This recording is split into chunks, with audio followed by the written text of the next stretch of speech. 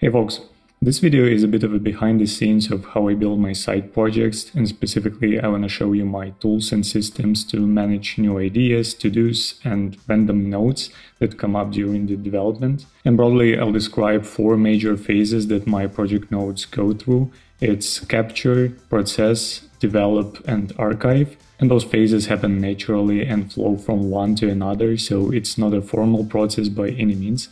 It's just a bit easier to talk about some isolated chunks of the whole, and also it sounds more like a legit system when it has phases or steps. In reality, just one messy blob that morphs over time, just something to keep in mind.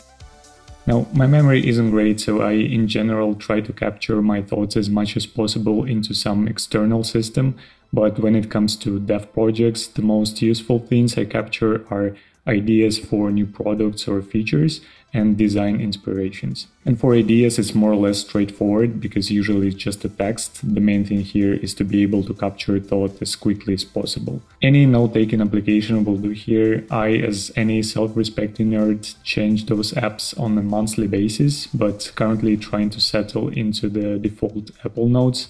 That's why there is not much here, but there is quite a bit of stuff in Notion, which I used previously. I have a folder called Personal Projects, and every time new idea randomly pops up into my head, I create a new note with some rough description of the potential product. And these days I also have a shortcut widget on my phone's home screen to make this process even faster.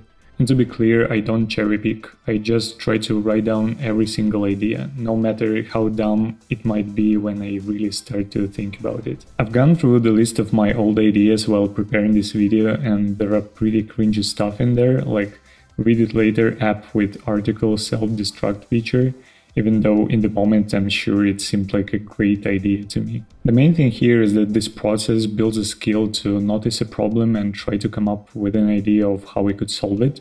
So potentially one day I see the right problem and think of a right solution and make millions. Lol. By the way folks, if you want to support my work, give this video a like and consider subscribing to the channel. I have a ton of useful stuff to share in the future videos about my indie developer journey. Now, the second most important thing I capture is what I consider design inspirations, and this is a very loose category of things that I find beautiful for some visual or functional reason, and that I could potentially use in my work as well. It includes screenshots of some apps or websites, icons, logos, physical objects, just some colors, things I see outside on the street or in nature, can be anything really.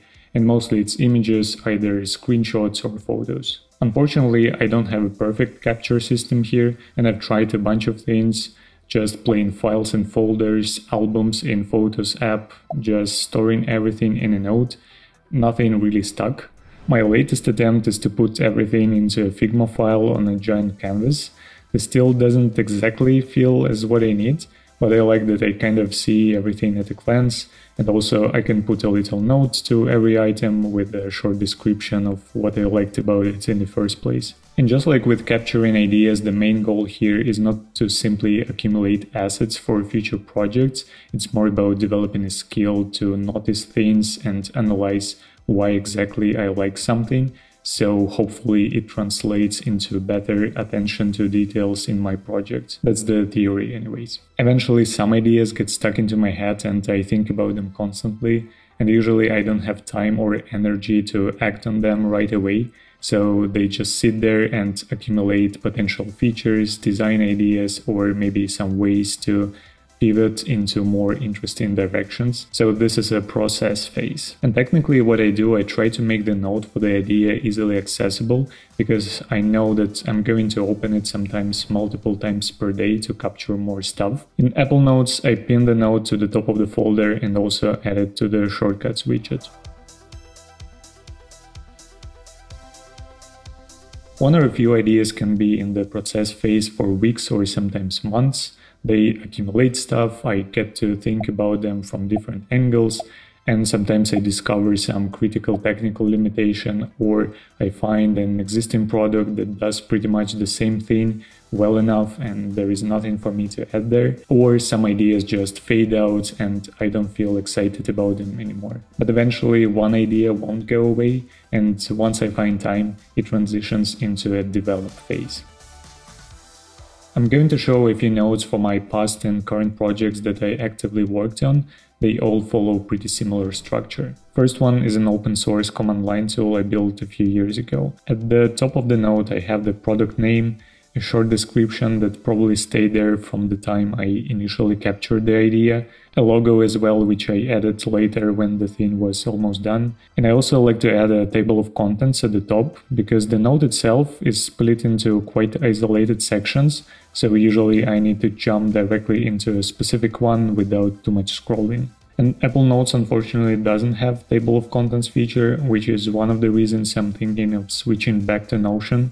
And also I quite like how here a note can have more personality just because it has an icon and this header image. Just feels like its own thing and not as mundane as just another text file. But anyways, down at the bottom there is an ideas section where I add stuff during the process phase and during the development too, of course. Next to the ideas, I usually have resources where I save all kinds of relevant links that might be helpful in the process. And all the stuff in the middle are sections relevant to different areas of this specific project. Here I have sections with notes about name, logo, on how to promote the thing, and all kinds of technical details. And some of those sections might be there in other project notes as well, but there is no clear system here because every project usually is quite unique. Here is another one with pretty much the same structure. This one is an iOS app, which I had to put on pause even though I've gone pretty far with the implementation, but realized the scope even for the initial version is too big for me to handle right now. There are ideas at the bottom, resources as well, and everything else is specific to this project split into isolated sections. And the last example is my current project, an iOS app called Checker. I have a few devlog videos where I cover my progress with it, so feel free to check them out if curious. This one currently lives in Apple Notes, and as I said, visually to me it doesn't have the same vibe and feels too generic, so I'll probably migrate it over to Notion. But other than that, it's the same structure. General info in the header, ideas and resources at the bottom, and project-specific sections in between. So these notes become sort of a central information hub while project is in development, but what I explicitly don't put in there are the to-do items. They aren't really a first-class items in a note-taking app, and it's too cumbersome to manage large backlogs that often require their own subsections, additional data like deadlines, maybe tags, and also proper archiving, not just crossing things out. Right now I keep to-dos in the default reminders app, which gotten pretty good over the years, but I already start to feel a bit constrained there, so I'll definitely try something else. For the current project specifically, I have my release backlog, then a separate list for the features after the initial launch, and I even tried to capture ideas here as well, but I don't quite like it.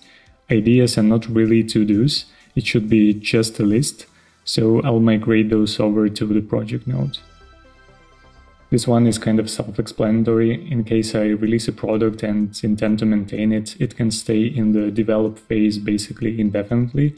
But otherwise, if I decide to abandon it before the release or I publicly decommission it after, then it goes to archive. And annoyingly, very few note-taking apps have a native archiving feature, so I usually just create a folder called archive and move stuff there manually. So that's pretty much the whole system, intentionally simple and flexible, which is perfect for personal projects. And as I mentioned before, I'll leave a link in the description to my devlog videos if you're curious to see what comes out of all of this.